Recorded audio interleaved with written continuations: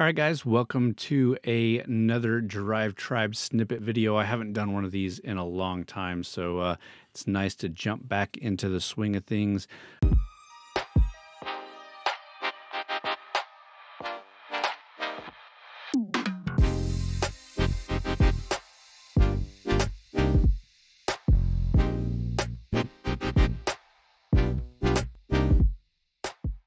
So before we get into it, you should definitely be going and checking out txgarage.com.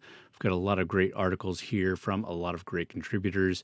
As you can see, we get the videos that I do for the full review channel, but we also have a lot of great articles from different contributors here. You can also sign up for our newsletter, which is just a weekly email blast that shares everything that we published for the week. So definitely go check out txgarage.com, but if you don't want to go check it out every day, you can sign up for the weekly newsletter and stay informed with what's going on there.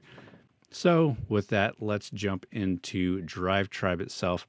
And again, if you're not a part of DRIVETRIBE and you are an automotive enthusiast, you should probably consider jumping over and signing up with DRIVETRIBE. It's a great community. You can become an author there and publish like I do.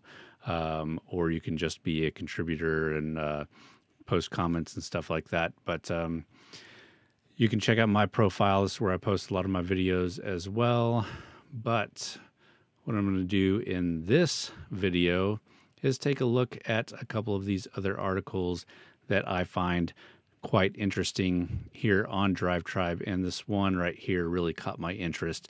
Is a Corvette C5 Dune Buggy is the perfect summer off-roader.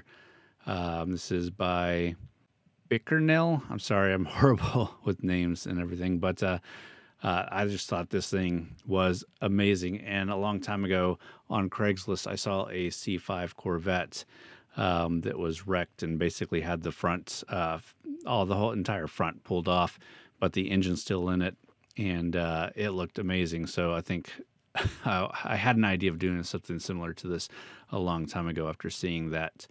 But yeah, this article is just talking about with summer coming up, which we're kind of into now. It's a little bit older of an article, but the C5 Dune Buggy, and it was for sale. But I kind of just wanted to show you guys these images and this idea and get your thoughts down below on what you thought about this thing. So it was over on Bring a Trailer, which is another great website for car enthusiasts. And this is going to show you much of the same images and stuff that was pulled over to the DRIVETRIBE article. But this is where they were actually selling it. And did it sell, and for how much? No notifications, thank you.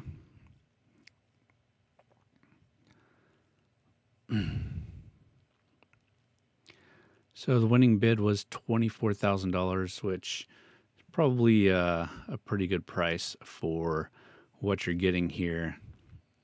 Again, the interior is not going to be much. It's the Corvette interior. The engine is the 5.7 liter, but just that looks that you get, and with the open air driving in a Corvette, I think that's pretty awesome. Would you rock this buggy? Yes, most definitely yes. Any interesting comments? Probably not. Of course, you get this.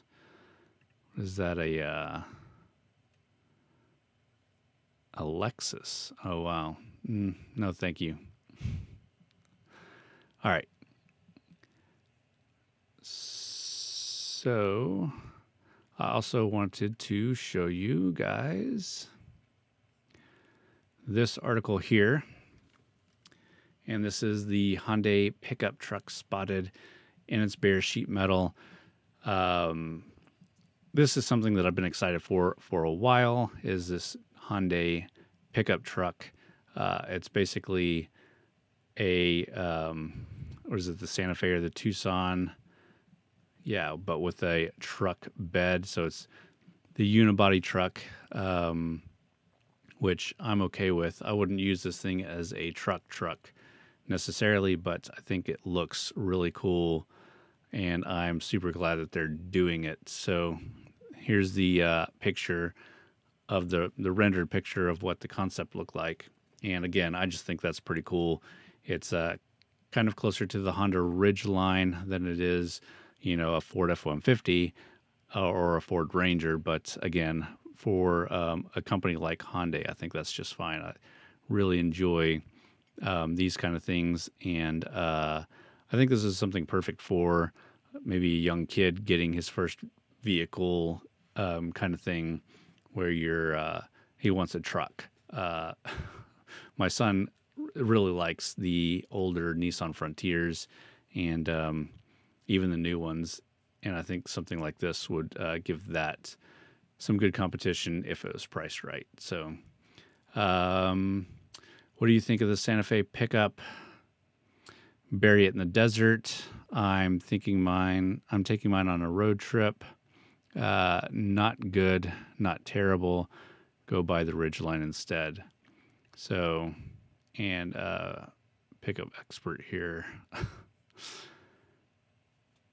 Yeah, again, I just think that I like seeing companies make new stuff, innovative stuff, different stuff, and seeing Hyundai make something like this is interesting and different, and I quite like it. So those are a couple of older posts that I had saved on DriveTribe to share with you guys. You can come check out my profile and see all of my videos here and a couple of other things that I share, including stuff from Jesus Garcia, which also contributes over at txgarage.com. With that, I hope you enjoyed this video. I want to try to get more of these out for you guys, going over some articles on DriveTribe, probably diving deeper into one specific article or one specific review on DriveTribe. I've done some other ones. I'll link a playlist at the end screen or something if you're interested in checking out the rest of my DriveTribe snippet videos.